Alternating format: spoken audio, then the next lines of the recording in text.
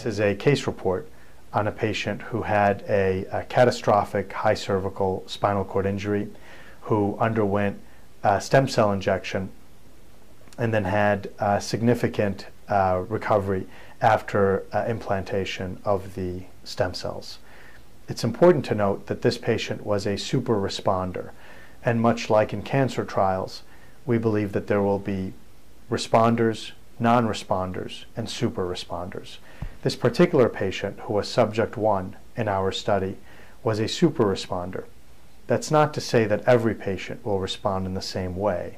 This is important to the scientific community because it does demonstrate that we have the ability through stem cell therapy or regenerative therapies to impact patients' healing after a spinal cord injury. This video content is copyrighted by Mayo Foundation for Medical Education and Research.